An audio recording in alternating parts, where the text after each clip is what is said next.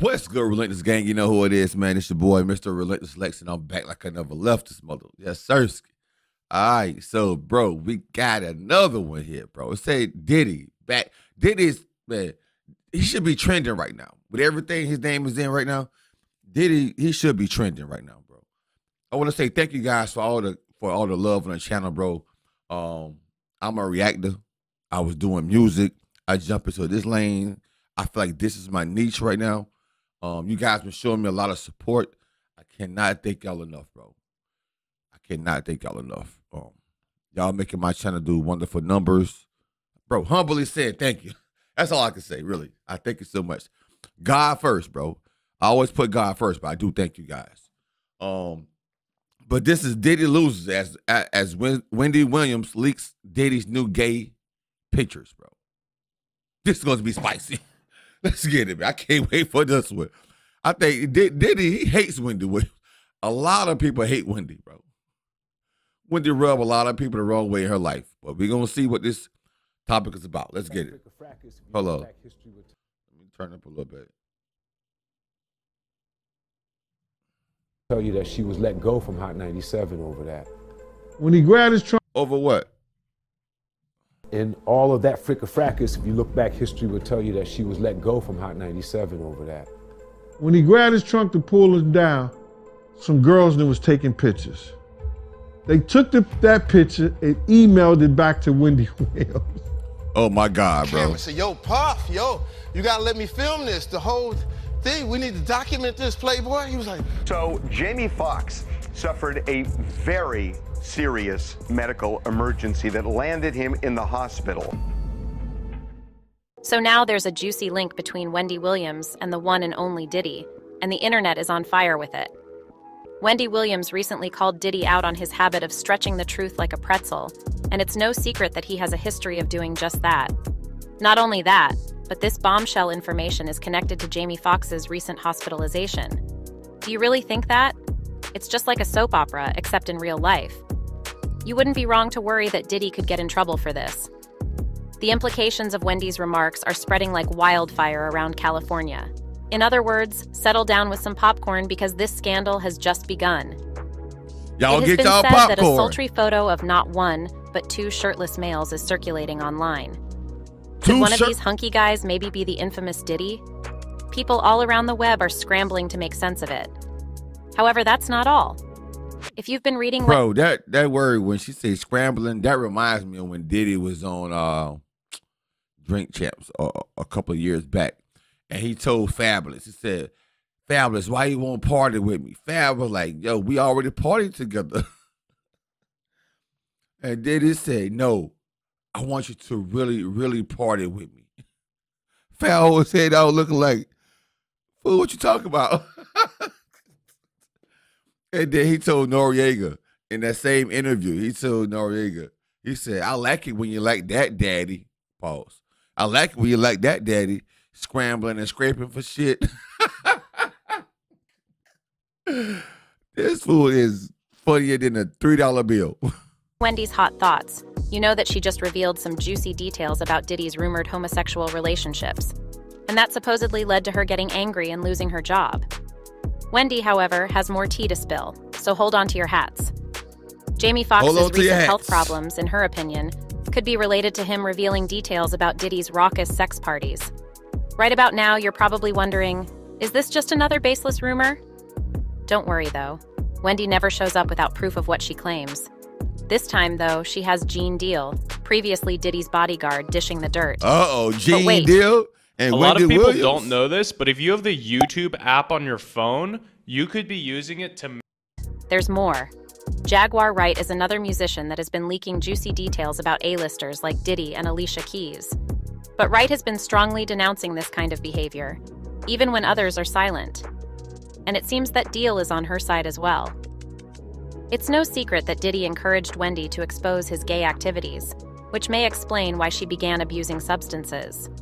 It's tragic. Bro, I gotta give a shout out to this Spill Today channel, bro, because they be having some spicy stuff, bro. Shout out to Spill Today channel, bro. Y'all go subscribe, go over there and check her stuff out. Bro, this is some great information, bro. That it appears Fox is going through the same thing. In 2021, the well-known host publicly discussed her battles with alcoholism. "Well, for some time now, and even today and beyond, I have been living in a sober house," Williams emotionally revealed to her audience. "And you know I've had a struggle with cocaine in my past. I never went to a place to get the treatment. I don't know how, except God was sitting on my shoulder, and I just stopped." Williams was trying to get better, according to a source close to her, but no one was ready to discuss the motivation behind her drug use. "Wendy has been brave enough to make herself the face of addiction," the source says. "It's a disease and a very real and constant fight. It's been extremely difficult to put herself out there and be vulnerable, as this is such a private struggle." I didn't even know that, bro. I didn't know Wendy was a habitual cocaine user and alcoholism, bro. I didn't even know that about Wendy. I thought she was just goofy, really. The whole time she been high. I don't think that's funny, but the whole time she was high on set, though. That's why she fell down like that one time, bro. She probably was high then, you know? I'm just saying, bro, like, thank God she's sober now. I guess that's the thing, right? That's what we should clap. Clap it up for Wendy, bro. We clap it up for Wendy being sober, bro, and not doing them drugs and alcohol like that. But it's too important a topic to ignore. She is known for keeping it real and felt the need to keep it real for her fans. Wendy Williams knew the Daily Mail story was breaking and wanted to be honest with the viewers. She wanted it to be her story to tell. Let's back up and begin at square one. Wendy Williams, who was a radio host for Hot 97 back in 1998, has made some shocking charges about Diddy's sexuality. But when Bad Boy's creator heard what Wendy was saying, he allegedly used his influence to get her fired from the radio station. Wendy and Diddy's hatred lasted for 20 years after this. I know what you're thinking. But what does any of this have to do with Jamie Foxx's recent health struggles? Wendy claims that the scandal stems from revelations made at one of Diddy's wild sex parties. An evil music mogul once supposedly dispatched a girl band to school, our dear Wendy. According to her story, a crew named Total arrived to beat her up in front of the radio station. Total was reportedly attached to the mogul's label, Bad Boy Records. Sure enough, Diddy was the mastermind behind the whole thing. "I finish my shift, round up my headphones to see everyone lined up on the side of the window, looking down at the sidewalk," she recalled. When she got downstairs, she saw this girl group jumped out of a gypsy cab to kick her ass.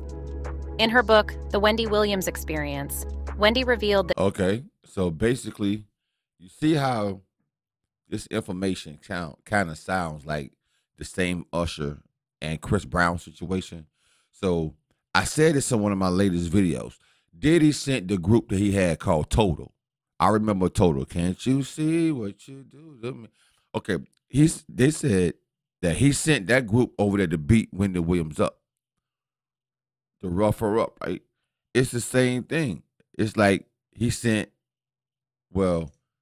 didn't send Chris Brown for Usher, but it was like the perfect time to rough Usher up. He told Chris Brown, "Bro, Usher is talking too much.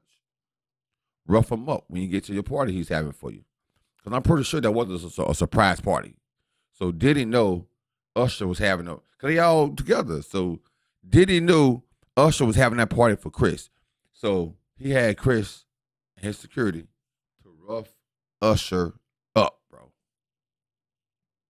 The same way he did back in the days with Wendy Williams. It's the same thing. You guys might not believe that, but I'm telling you, you got to look at the pattern, bro. Look at the pattern.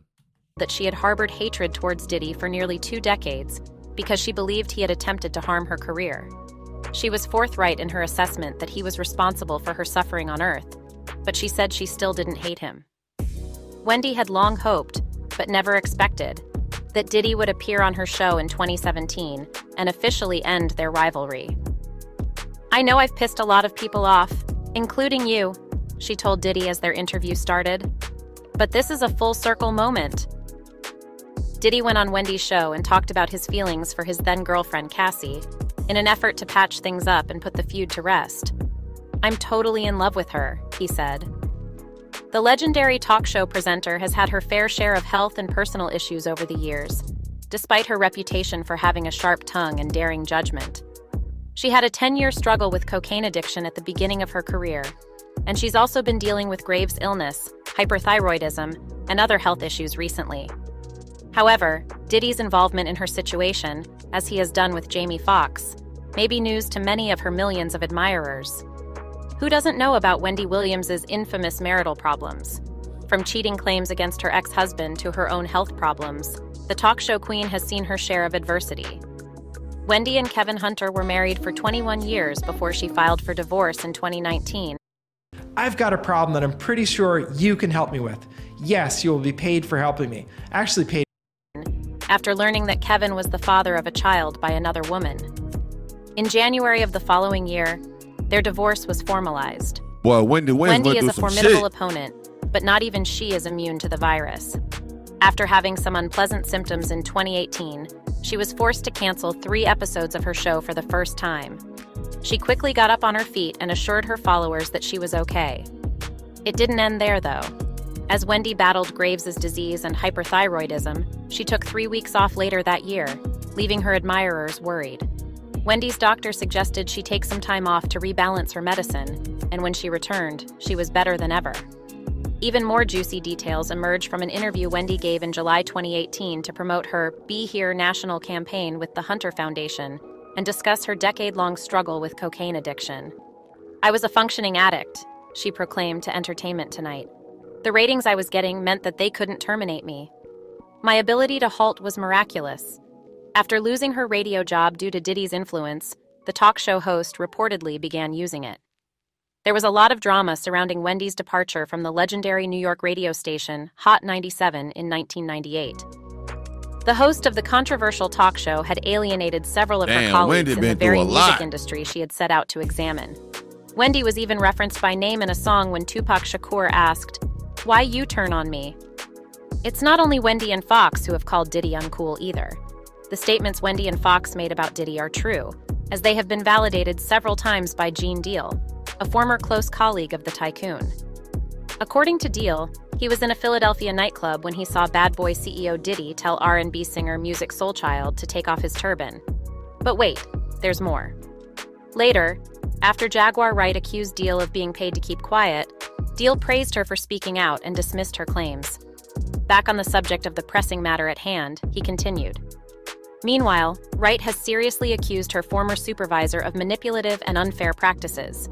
It is time to investigate these claims thoroughly. I remember them 2 ladies right there. That's another group that Diddy had. I forgot their name, but they had a dope song though. They had a real good song. They only had like 2 or 3 hits. They came and went. They came and went and left like the wind, bro. I don't know. I forgot their names, but these 2 beautiful young ladies right here, Diddy had them on Bad Boy label. And like I said, they had maybe 1 or 2 great songs. Then they just disappeared, bro. I don't know where they at. Of manipulative and unfair practices. It is time to investigate these claims thoroughly. In his words, "Baby girl, listen to me. Ain't nobody paid Big Gene off. Ain't nobody ran Big Gene off. It's not happening. Never ran and never will. Never have. From nobody or no man. Sweetheart, you're wrong about that. So I've heard you say that twice. Somebody sent that to me twice, so I'm just letting you know, baby girl. I don't know you personally, do you understand? But I respect what you do, but you are wrong when you tell. Unless it's another bodyguard. It ain't Big Gene. You might be speaking about somebody else. You are not speaking about Big Gene." Deal's defenses against Wright and Wendy's claims fell flat and gave more fuel to their fire. He said he became religious as a result of his time while working with Diddy. The ex-bodyguard also brought up Mary J. Blige since Jaguar had implied she was involved. Jaguar had previously accused Blige of hiding her sexuality from women for years and challenged her to a musical competition, all before the Diddy incident. Jaguar persisted in her charges despite pushback, going so far as to issue a dance challenge to the Queen of Hip-Hop Soul on Instagram. Gene's new interview serves to bolster the claims made by Wendy Williams and Jamie Foxx, who have also spoken out against Diddy. During a business trip in early 2000, Gene alleges he accompanied Diddy to an exotic bookstore, where Diddy allegedly purchased a bag of sex toys for his children, including numerous butt plugs. For his children? Gene further claims that Diddy intended to... Hold on, for his... Say, whoa, now. For his children? Ain't no way, bro. Accompanied Diddy to an exotic bookstore, where Diddy allegedly purchased a bag of sex toys for his children, including... Bro, a bag of sex toys for his children? Ain't no way, bro. Bro, ain't no way. Ain't no way. Numerous butt plugs. Gene further claims that Diddy intended to bring the toys to Ja Rule's residence after the North Carolina event, despite Gene's best efforts to dissuade him.